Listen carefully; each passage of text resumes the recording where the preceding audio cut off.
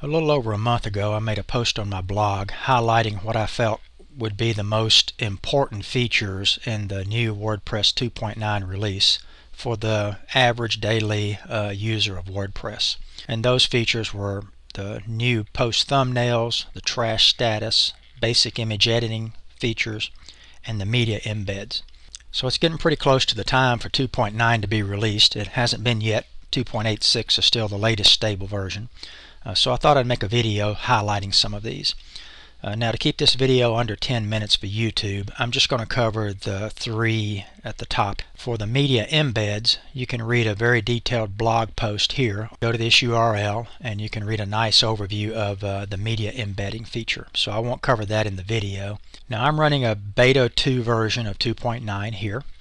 So let's look at the trash status first. When you install 2.9, in any of the areas where you're actually dealing with post, media, pages, or comments, you're going to have a trash status now instead of just a delete key. So if I go here to my post and look at edit, when we hover over post, now I see a link to a trash. Where in the past, if we look back here on my 2.8 site, I had a link just to delete the post. So I could click that, delete it. If I do that, it deletes it from the database and I'm not getting it back. But now on your post, instead of a delete link, there's a trash link. If you click on trash, then notice it automatically sends that post to the trash. But it's not deleted. It just moves it and takes it off the site but marks it as trash. So I could go through now and delete or trash several of my posts, and I'm essentially just sending them to the trash bin like you may do when you delete files on your computer. And then in the future, if I wanted to get those back, I could click on trash. I'll see all of them that are now in the trash bin, and I can choose to delete them permanently or restore them. And of course you still have bulk actions, so at any time I could come over here and click on this and then delete them all permanently or restore them all. So it's pretty nice. And if you go to your media, you have the same thing now. If you look on media, now you have a trash. Oddly enough, there's not one in links. Links still just has a delete. There's no trash there. Pages, you can trash pages now, and you can do the same thing with comments. So on your comments here, you can send them to the trash. The one thing I did notice that seemed a little odd is that you can't, it seems, actually delete something. You know, if I really wanted to just go ahead and delete this test post, it seems as though I have to send it to the trash first and then go to the trash and delete it. So I'm not sure if that is by design or if it's an oversight or if I'm just missing something, but seems like it would be nice on the post and pages and comments and so forth to still have the delete link as well, so you could choose to delete or trash it. I may be overlooking something. Anyway, I think it's a nice feature. So the next thing let's look at is the actual media. Now this is the one that's really going to make a lot of people happy, I think. If we go and I'm just going to add a new image here to the media library. Typically what I recommend to people when they upload images is to size the image first before uploading to WordPress. For example, this image that I'm uploading here is 3,888 pixels by 2592, and it's 3.17 megabyte. There would be absolutely no reason to upload that to a blog to display in a post or a page. It's way too big. The file size is way too large. The only reason you might want to do that is if you wanted to provide a high quality version for someone to download. So in the past I recommended that people open those images in an image editor, resize them, crop them, do whatever they wanted with the image first, and then upload them. Well, now you don't have to do that when 2.9 comes out. So I'm going to upload this unedited image. And now when it uploads, I can click on edit and we'll see the image here as normal, but now I have an edit image button. And you'll see this edit image in lots of different places when you're viewing images and lots of different screens. But here, let's click on edit image. Now this is a really nice built-in image editor. So just to basically go over a few, I could come here and click on scale image. Click the drop down, it gives you some text here. And it shows me the dimensions of this image, and I could come in here if I wanted now and proportionally scale this down, the entire image, to a smaller size. So let's say I wanted a 400 pixel image. I type in the width and it automatically scales the height so that it keeps it in proportion.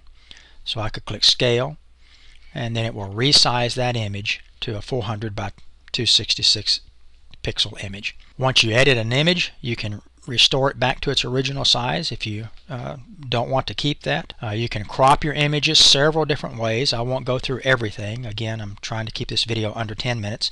But click on the links. If you click on Help, it'll open, gives you lots of good information here about cropping an image.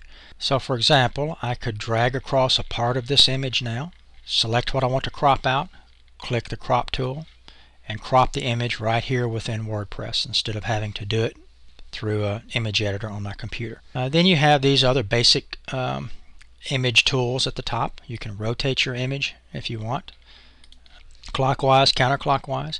You can flip your image vertically, flip the image horizontally if you want, and then you have undo and redo buttons here. So again, a really nice little built-in image editor that I think is going to be one of the things for a lot of people that's going to be really the sort of the star improvement in the 2.9 version.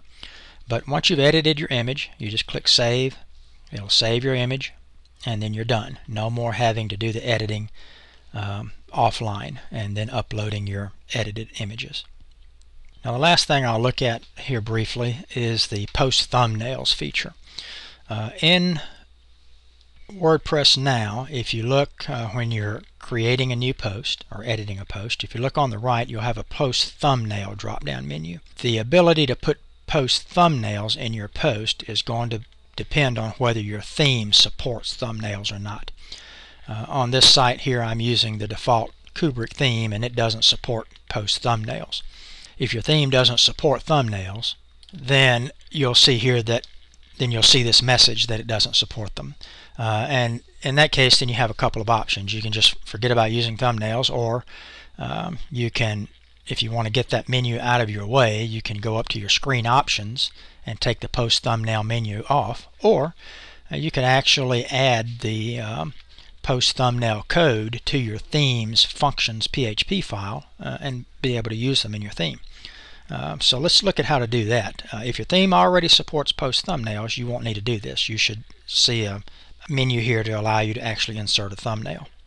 But if your theme doesn't support a thumbnail, then you can take this code, should be able to take this code, and put it in your functions PHP file in your theme. I'm just going to copy this code.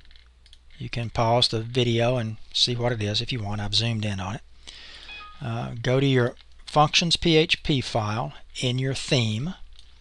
I'm using the default Kubrick theme, functions PHP. Put that code in your theme somewhere in that file and save. Now that I've added that to my theme, I'm just going to refresh. And now you see here I have a set thumbnail.